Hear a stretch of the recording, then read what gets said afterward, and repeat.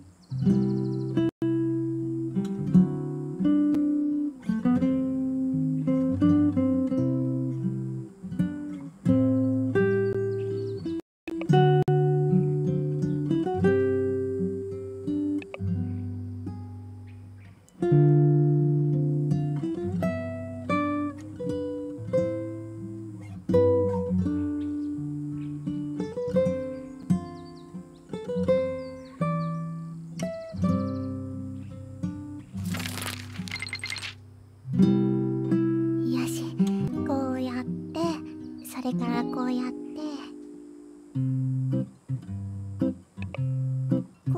これはね、かくれんぼしてる2人だよ。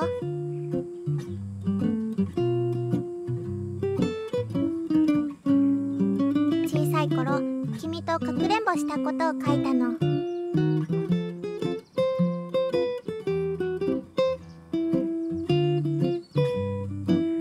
あの頃、いつもじゃんけんで負けてたの。かくれんぼはいつもくるみが鬼だったんだから。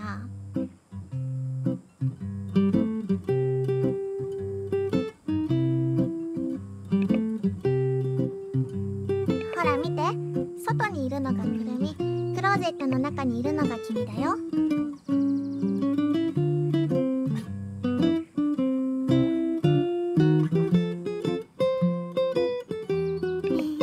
どう？上手でしょ？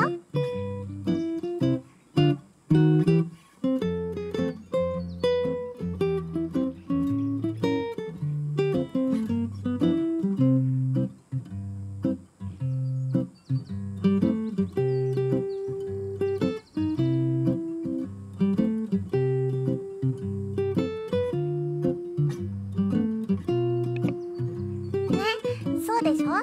ここ最近で一番の傑作なんだよ。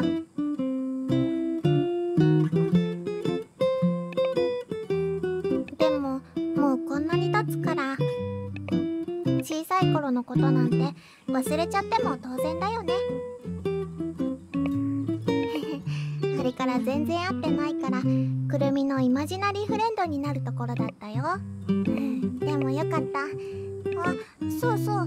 これはテレビ台のところに落ちてたから拾った。何も書いてなかったからつい絵を描いちゃったんだけど、使ってよかったのかな。あ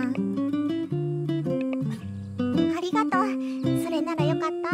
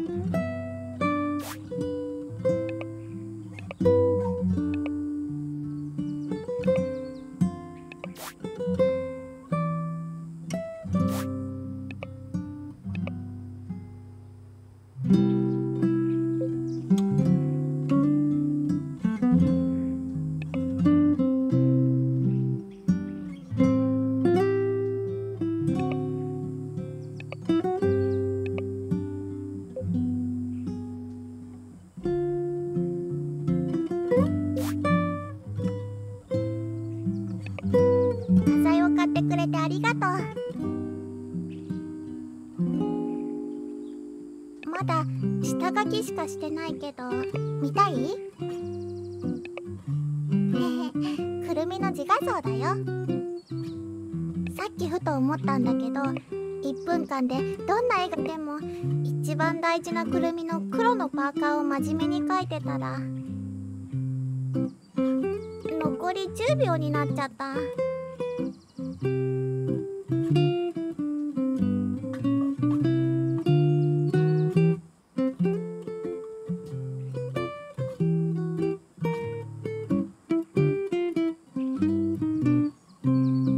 だから時間がなくて顔も髪の毛も雑になっちゃったんだ。それは置いといて、この下書きに何かアドバイスが欲しいな。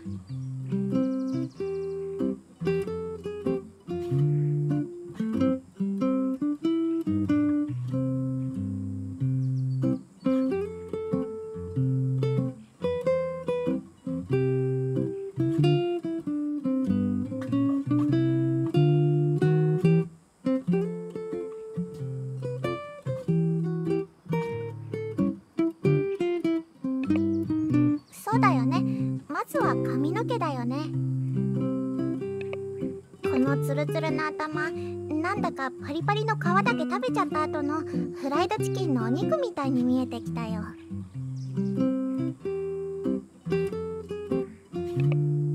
アドバイスありがとう。よし、じゃあスマホでタイマーを設定するね。次の1分間ペン入れに挑戦するね。ちょっと待っててね。できたら見せてあげるね。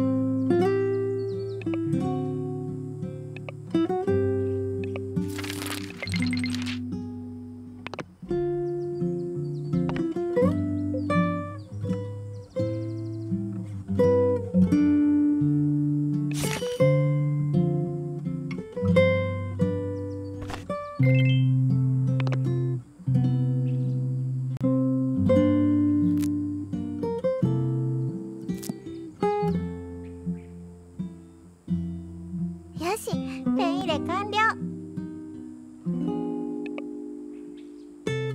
ちょっと絵を直したんだけど、今度はどうかな。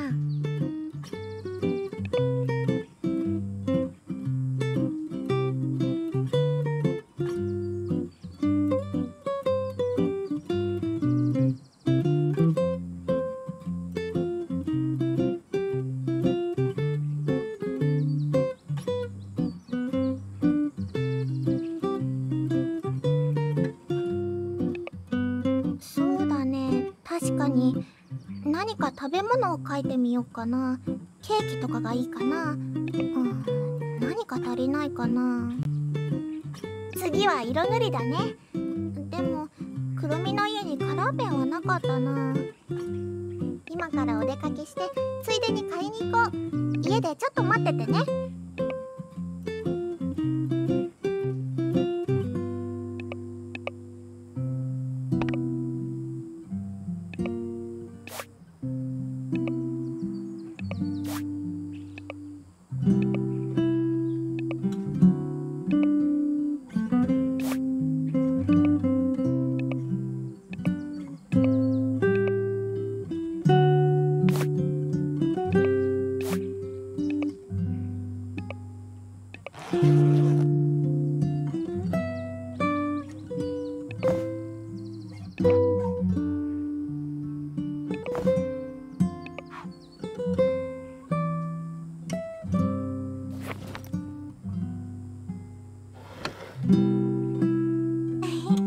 ってくるね。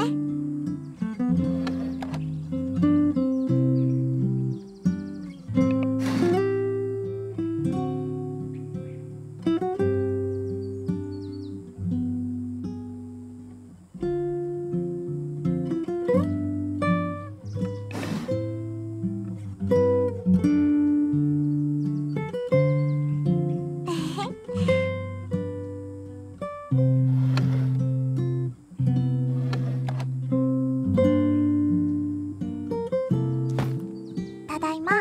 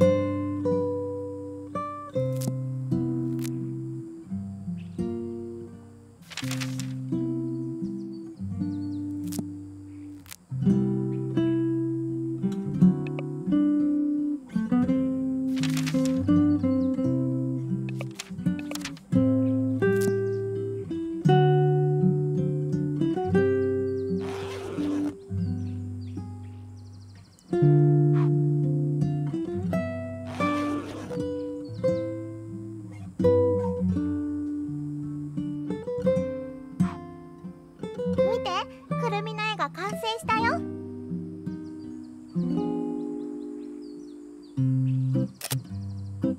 細かいところを付け加えたんだけどね、どうかな。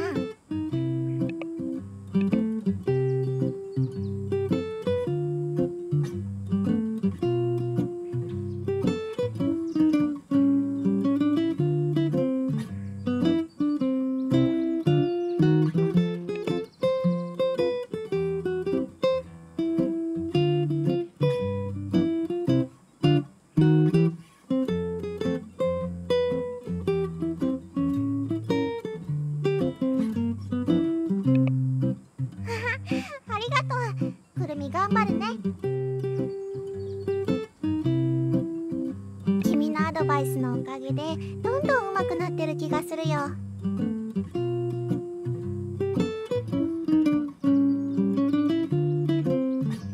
この絵は君にあげる。壁に飾ってね。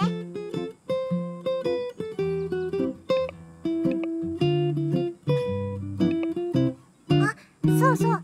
さっき買い物の途中で猫ちゃんを何匹か見かけたの。煮干しをいくつかあげたんだけど、すごく喜んでたよ。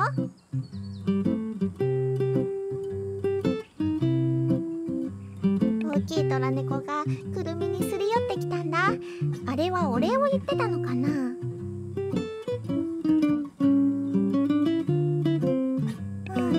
とっても癒されたんだよ。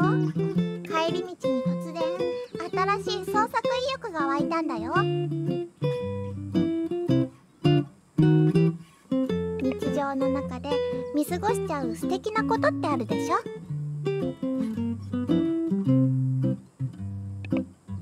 いろんな方法でそういうのを記録できたらいいなって思うんだ。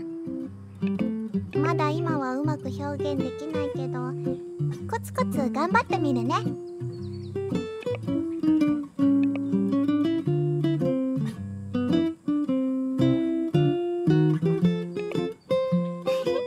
ありがとう。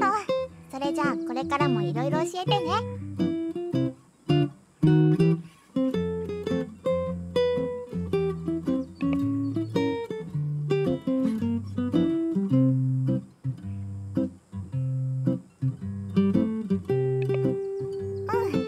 素敵なことを記録できる方法なら絵を描くのが一番好きかな。でもこれは趣味の一つで、好きなことは他にもたくさんあるんだよ。例えば漫画、ドラマ、グルメ、音楽、ゲーム。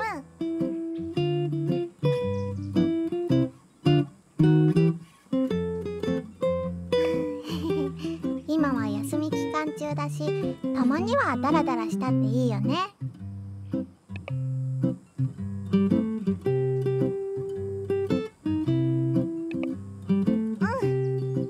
そうだそうだ、最近ネットで変わったサイトを見かけたの。確か性格診断だったかな。質問に答えると性格を分析してくれるんだって。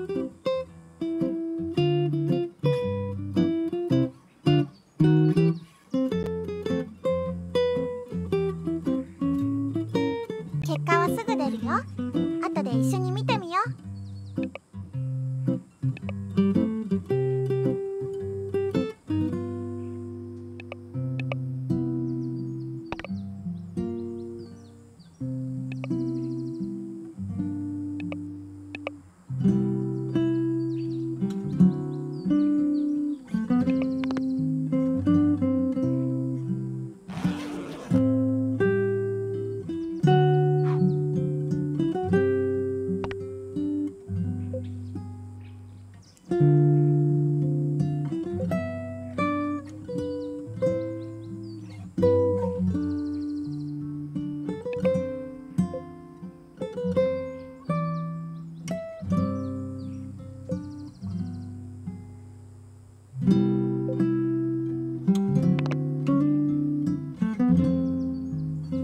信じられない。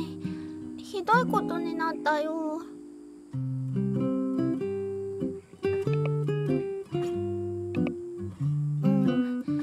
30分もかけて真面目に質問に答えたんだけどね。結果が食いしん坊と天然のポイントがダントツで高かったんだ。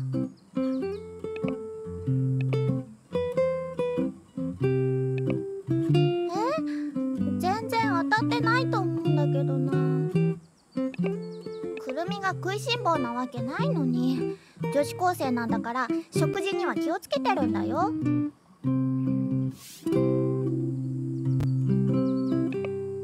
ケーキとチョコとパフェ。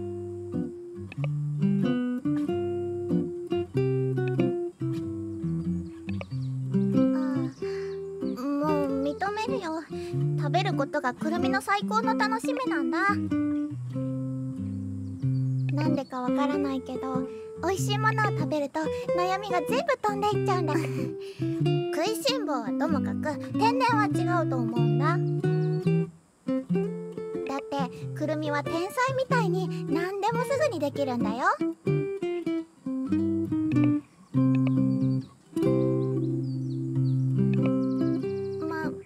まだだよ。なんで宿題を思い出させるの？君は鬼だね。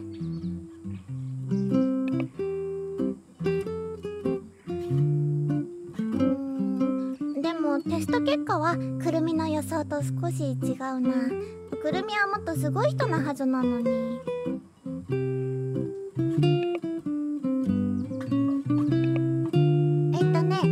小さい頃から天才だと思ってた。あ、小さい頃の話で思い出したことがあるよ。ちょっと待って、どこにしまったかな。見つけたら見せてあげる。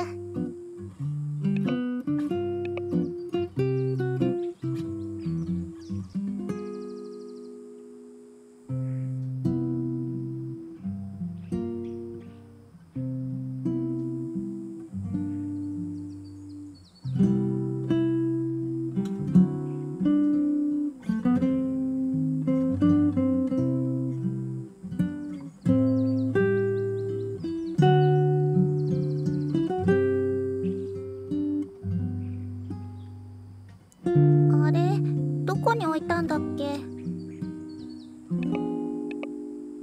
いの？小さい頃に使ってたものだから君も覚えてるかもしれない。い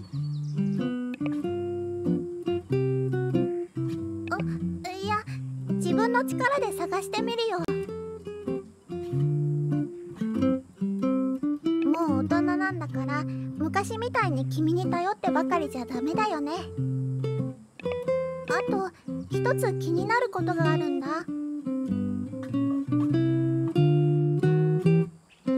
もうだいぶ経ったし、昔の呼び方のままだとちょっと変かなって。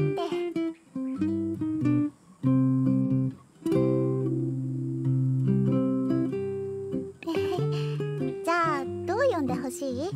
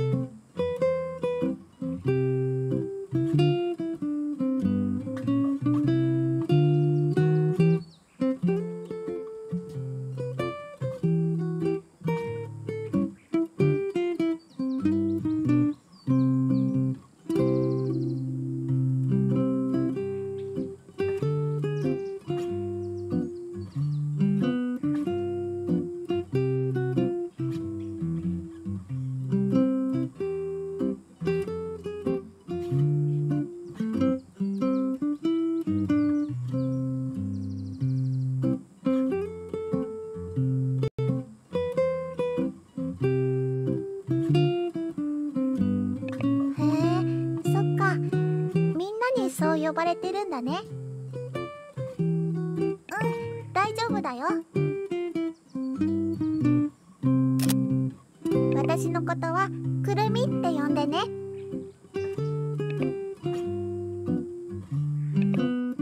何か言いたそうな顔だけど、どうしたの？あ、探し物肝心なことを忘れるところだった。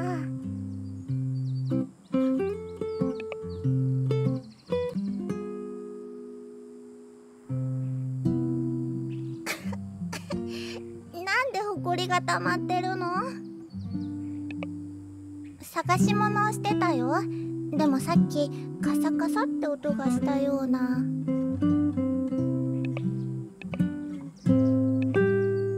さか。あ、見つけた。音はこの古い箱の中からしてるみたい。よーし、中を見てみよう。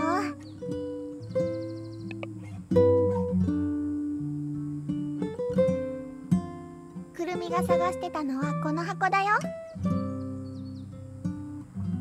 でも中に変なものが入ってたりしないかな。テレビでやってたみたいに箱を開けたら何かの封印が解けるみたいな。だよね。まあいいや、とりあえず開けてみよう。懐かしいな。小さい頃みんなと一緒に集めた宝物だよ。さっきの音はこのオルゴールだったのか。スイッチを切れば大丈夫かな。これは、あ、見て、パンダのぬいぐるみ、かわいい。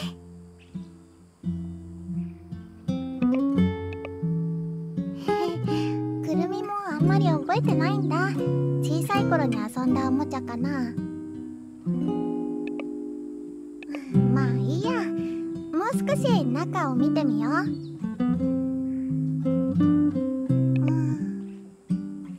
一緒に作ったスタンプ帳だ。中に宝の地図が挟んである。懐かしいな。小さい頃は宝探しが大好きだったな。でもこの地図に書いてあるお宝って何だったっけな。宝の地図を書いた覚えはあるんだけど、お宝は何だっけ。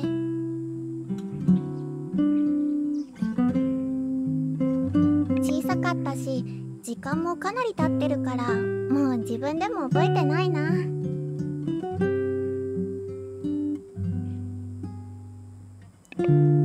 大丈夫ちょうどいいよね。これがあればくるみと君の過去の記憶をたどる手がかりになるでしょ。それに過去でも今でも未来でも君との大切な思い出を忘れたくないの。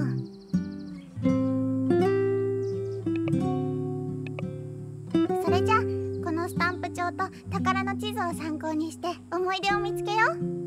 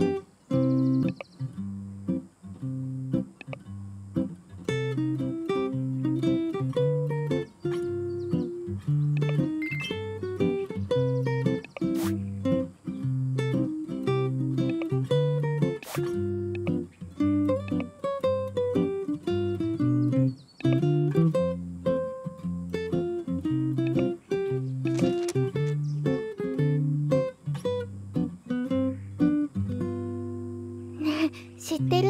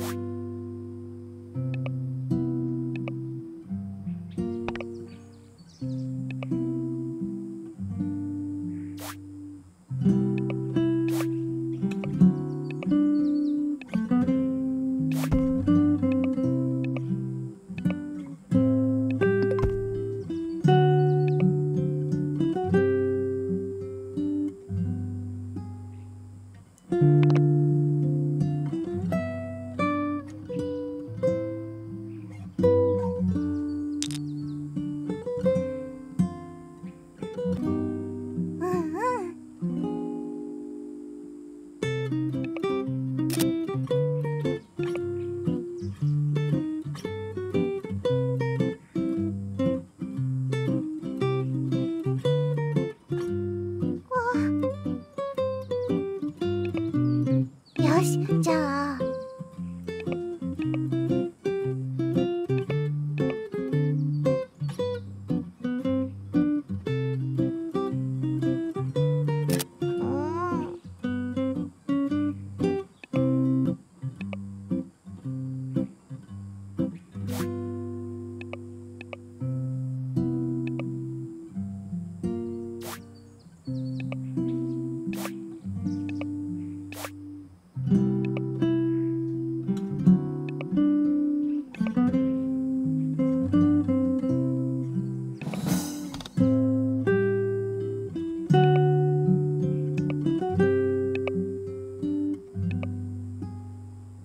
うん。